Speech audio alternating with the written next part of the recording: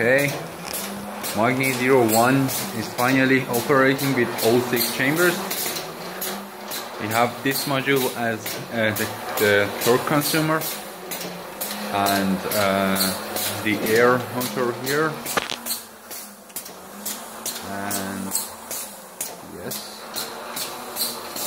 as you can see, we have suspended our consumer so we can measure the torque using this load cell here and this relatively complex arrangement here.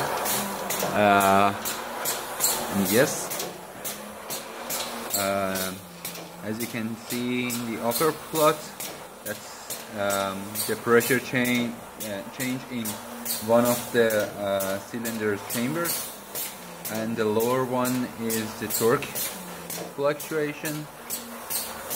Yeah.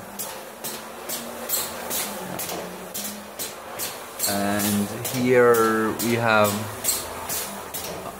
RPM current.